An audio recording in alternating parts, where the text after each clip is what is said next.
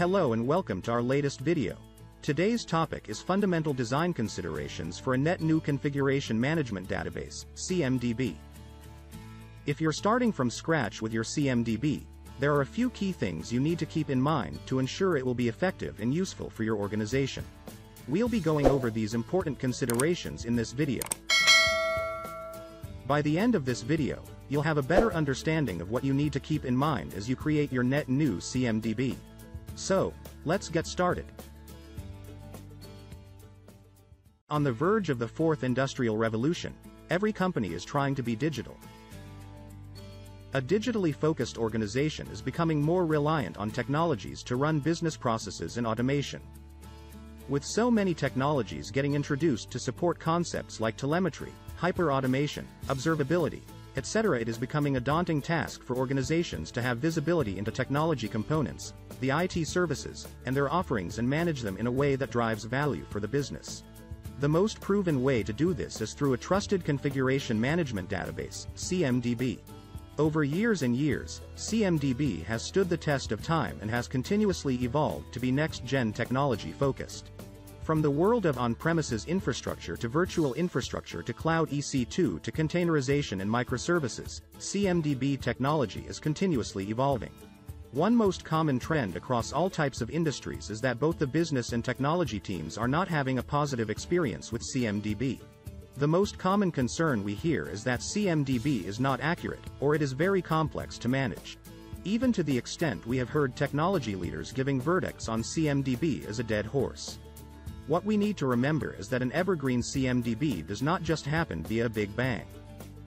It requires a carefully detailed configuration management plan by identifying your objectives and goals, establishing a comprehensive strategy to deploy a robust and trusted CMDB, understanding service consumption patterns, and most importantly, understanding the business priorities. However, to have a trusted single source of information from disparate technology systems, the best bet for an organization is a matured configuration management database established with the buy-in from business stakeholders. This is because the impact an unhealthy CMDB can bring to an organization can be catastrophic. Imagine your organization experiencing unplanned outages, most probably caused by unplanned changes. This could cost millions of dollars for your organization. How about a business application having unknown issues where many users are affected and unable to perform their tasks? Without a healthy CMDB, it is difficult to know what recent changes were made to the application or the database it is connected to, or the server running the application. To save time, effort, and cost, and to minimize potential business risk, a robust CMDB will help quick troubleshooting into where the issue is coming from and all impacted services. We couldn't see any other systems closely challenging the existence of CMDB. Let's start by understanding what a CMDB is. A configuration management database, CMDB, is a data repository that acts as a data warehouse to hold, maintain, track, and manage information about a wide variety of IT services and/or digital services known as configuration items, CIS, typically including hardware, applications, software, storage, cloud components, servers, networks, buildings, people, suppliers, and documentation, along with the descriptive relationships among them and the operational usage of those assets. It provides needed information to other processes and practices, such as incident, change, problem, service request, knowledge, information risk, HR, legal, etc., to support their activities, making it a powerful tool that keeps the lights on for IT operations, ensuring the operational usage of assets are tracked and managed appropriately. We took a deeper look into the concerns to understand the fundamental design aspects that need to be considered to have a matured CMDB that can serve the needs of a business and customer-focused organization. Check out these insights before designing a net new CMDB. Scope consideration. The foremost consideration when you design a CMDB is the data scope you intend to track and maintain. This includes the CI types that will be entered in the CMDB and the amount of detail that will be tracked for individual CIs. It makes sense to find a balance in what information should be tracked, really necessary, adequate, and/or not necessary. Too much detail may be unmaintainable, and some may not be useful. A good guiding principle is, only track what you use and/or you will use, and what you maintain and/or you can maintain. Determine data model. The data model is the structural representation that defines how data and its elements are organized, standardized, and related to each other. The data model must be designed in a way that supports the business needs of the organization with the flexibility to allow modification as the organization evolves in this age of digital transformation where new business processes, digital services, and products emerge. The data model could cover the structure and relationships from business capabilities, platforms, business applications, application services, storage, databases, servers, business services, technical services, and their offerings, etc. This will help to maintain and achieve consistent compatibility of data across systems, and it can be provided in three distinct perspectives such as conceptual data model, logical data model as well as the physical data model. CI class ownership. CMDB configuration items. CI's class refers to the actual table in configuration management database. These are groups of CI types that share the same attributes and are stored in their own tables. CI type is a friendly name that a CI is known by, such as Windows Server, IP router, or application sys.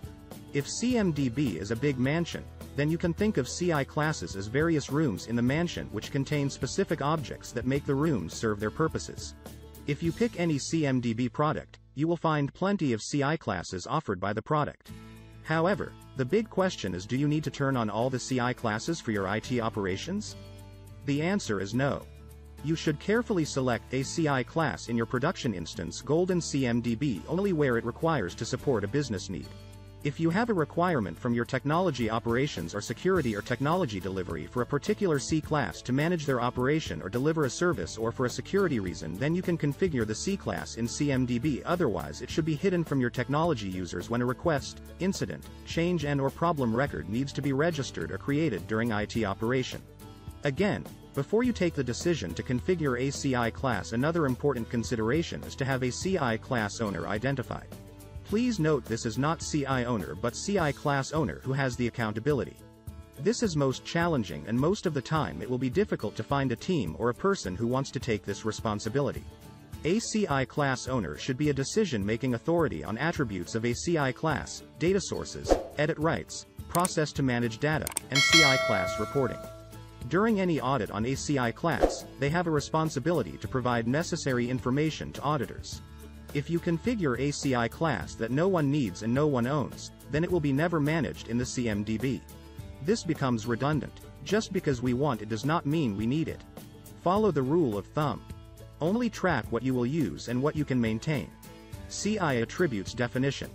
Every CI class has attributes that define the CI, such as CI name, owner of the CI, groups managing the CI, location. Attributes can differ in each CI class or can be common across multiple CI classes. When we talk about CMDB accuracy or CMDB health, CMDB completeness is actually an aggregation of the data managed in these attributes level. Hence, it is very important to carefully choose attributes for a CI class you want to manage in the CMDB. As a rule of thumb, only consider attributes if it serves any use case, for example, either used for incident assignment, change impact assessment, risk calculation, service level calculation, or patch management, business resiliency calculation, or event correlation. If an attribute is not used, no one cares for that and in no time the data will be outdated. If you think of some attributes which might not be influencing any workflow but have a reporting requirement from a management perspective. For example, the operating system of servers. The hosting department might ask to produce a report of OS that is outdated. In such cases, put a priority to get these attributes discovered, otherwise it will be very difficult to keep the information updated. Federate and normalize data sources. The data in a CMDB can come from multiple sources via discovery or scanning tools, manual updates, and other systems integrations. The goal is to make CMDB the single source of truth for the usage of data in IT service management, IT asset management, IT compliance and enable decision-making related to service delivery, IT investments, and allocation of resources.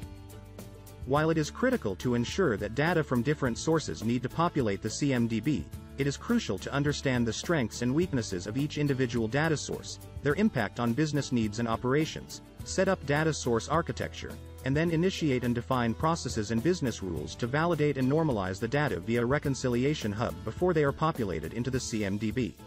One of the major gaps encountered among organizations today is that they do not put into consideration what laundry list of data sources are available in the organization that is separately used by different teams, either by infrastructure, IT security, and/or applications teams.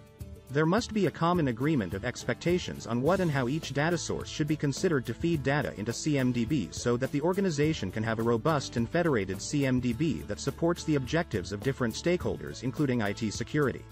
Security tools such as Rapid7, Tenable, SolarWinds, and other tools like SCCM, Tanium, etc. can be considered as data sources to populate the CMDB, but the data coming from these sources must be validated and normalized in a hub before populating the CMDB.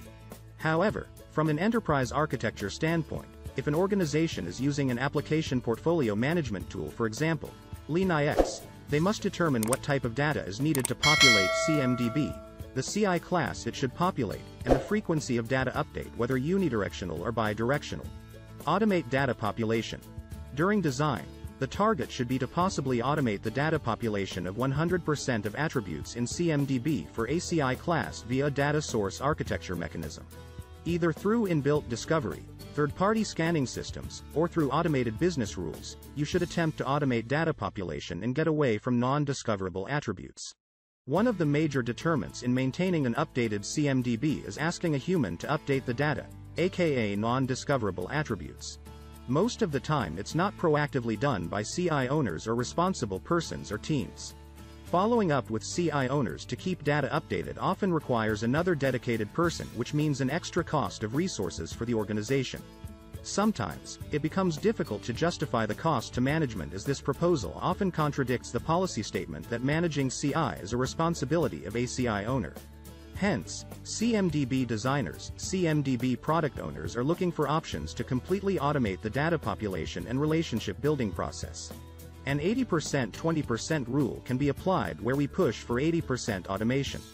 Additionally, an error exception handling process must be established to handle any failure occurring from the automated data population process. With so much data generated by different systems, it is now very possible, and many companies have done it, especially with cloud infrastructure. If you believe in the art of possibility and have a design thinking mindset, this is achievable. Consistent data quality. CMDB data quality is very crucial to how the data are used to meet the needs of both business and IT. It is very important that an organization sets up data quality standards and processes to help in validating the data completeness, correctness, compliance, and relationships. This may involve driving the data certification process on a quarterly basis with CI owners and data owning groups via automated and manual validation to ensure consistent and continual data quality improvement. This can be tracked via a CMDB health dashboard to help make decisions on what actions need to be taken by the CMDB governance to ensure that the CMDB data are evergreen. The correctness metrics may track what CIs are orphan, CIs with no relationships, duplicate, and/or stale, CIs that have not been updated over a specific period based on a predefined business rule in the CMDB. The completeness metrics could track what CI attributes or fields are mandatory and/or recommended but missing information on the CI record. The compliance metrics could track a comparison of actual values of specified fields on the CI record against expected values defined in the template and scripted audits.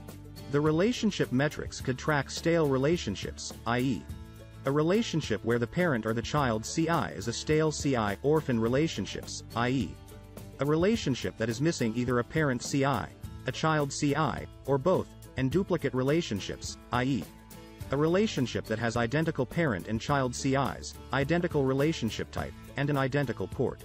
Security.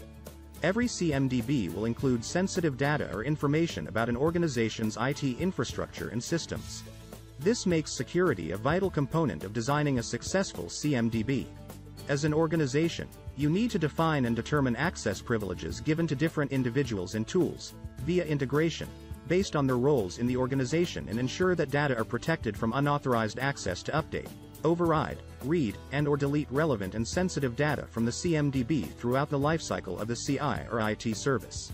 CMDB governance. CMDB governance framework is a critical component while designing a healthy CMDB to support the needs of the business.